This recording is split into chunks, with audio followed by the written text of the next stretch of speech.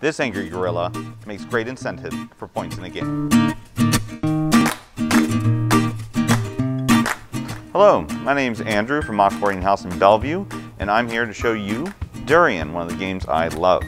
This one is about an angry gorilla retail manager, which is something I'm very fond of. It is a 2 to 7 player game that plays very well with small groups as well as larger groups. This game is about revealing information, as you can see all the cards from the opponents, but not your own. You're looking to fulfill the orders that are placed ahead of you, and you're determining whether or not you actually have enough inventory to do so. A person rings the bell to call the manager out to see whether or not they have fulfilled enough orders.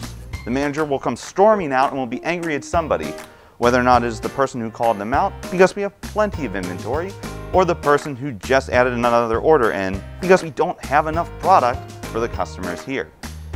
Either way, somebody is receiving the angry manager chip points. When a single person has 7 or more points, the game ends, and whoever angered the manager the least is the winner. Now, if you like games that work well for small groups as well as large groups like I do, and you happen to have an angry gorilla in them, then Durian's right for you.